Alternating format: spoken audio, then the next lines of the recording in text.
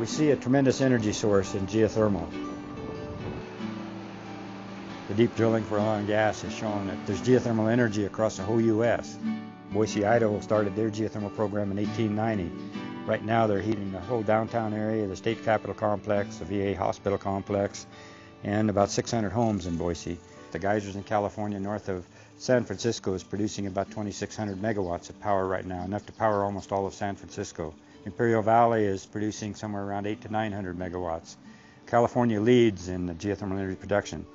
There's been estimated through the Texas area, in Mississippi, other areas down through the Gulf states, about anywhere from 7,000 to 10,000 megawatts of power that could be available by using some of the technology we have in generating electricity from essentially hot rocks. There's some real potential, not only in domestic in the U.S., but you look at countries like Indonesia. The World Geothermal Conference in Indonesia stated that we are going to be the largest producer of geothermal. We're going to supply our whole nation with geothermal. They've got an aggressive program. The Philippines, the same way. All the way down South America, from Colombia, there's what they call a ring of fire on the western slope of Chile all the way up through South America. It's got a new thrust going in to do development of geothermal. Larderello, Italy, has produced geothermal energy since 1911. New Zealand has been very high in geothermal energy. Iceland has developed a lot of energy. So worldwide, we see a lot of energy. To be able to do this, we have to understand the subsurface, the geology, the geophysics, the water systems, the environmental impacts that we may see relative to development. Is there any sensitive systems in the area? A huge volcanic eruption that happened 630,000 years ago created a thermal system here in Yellowstone that is world-renowned.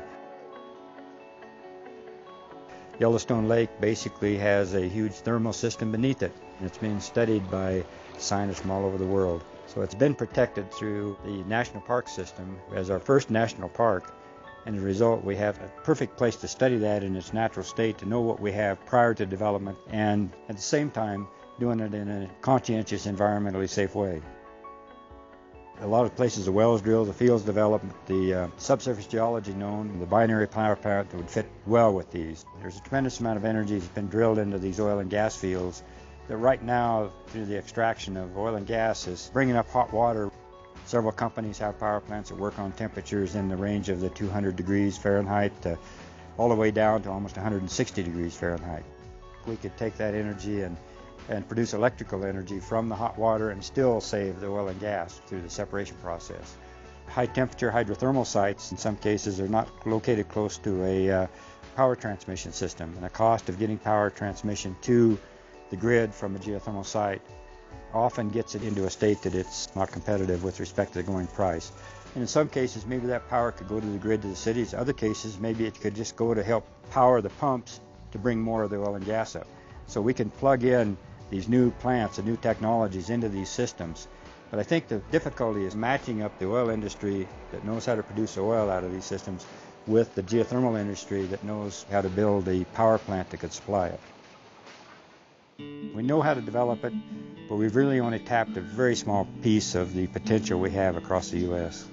If we look at geothermal now, it's probably only 2% of the energy. Ideally, we could supply 100%. The shallow hydrothermal temperature systems like we see in Yellowstone, industry knows how to do that. It's not like picking the low-hanging fruit.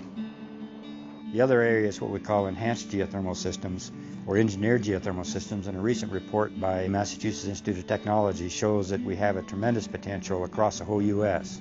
There we really have to generate the permeability in the subsurface to circulate the water or the fluids through the hot rock to extract the energy. That in itself, from the MIT report, has enough energy to supply the total energy use of the U.S.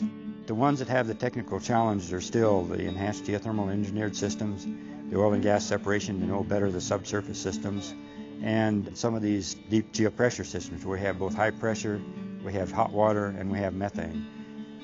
The universities play a critical role in giving us those answers. And honestly, without the geothermal program in Washington, D.C., there's not going to be that research dollar available to support the university researchers. We're facing some critical times within our nation's energy. internationally as well as domestically, there's going to be some real opportunities for the people studying geothermal relative to the subsurface geology, the geophysics, the geochemistry, the geosciences. So we can build a power plant, but we still have a problem understanding the fracture nature of these volcanic systems in the subsurface. And I think there's where the opportunity is.